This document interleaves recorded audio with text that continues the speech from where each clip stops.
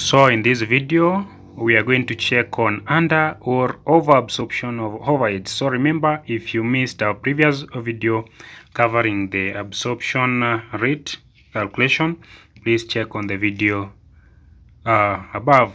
So under or over absorption of overheads is calculated as, so the first thing you have to look at is overhead. The first thing, the overhead charged.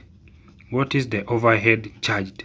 The overhead charged will be given by overhead absorption rate, overhead absorption rate multiplied by the labor hours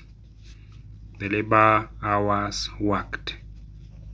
So by taking the overhead absorption rate times the labor hours worked, this will give you the overhead charged. Then you will be forced to check on something called overhead incurred, and this one you will be given in the question. The overhead incurred will be given in the question.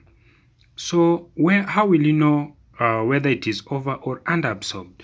That means you will be comparing these two, the overhead charged and the overhead, then what? The overhead incurred. So for this instance, when the overhead incurred is actually lower than the overhead charged, then that is an over absorption. And when the overhead incurred is higher than the overhead charged, that is an under absorption. Remember, the same formula will apply while using the machine hours.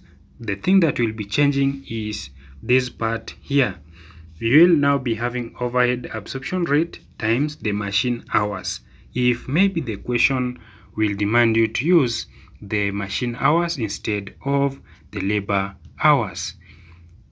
Thank you for watching. Kindly follow us on YouTube and subscribe to this channel.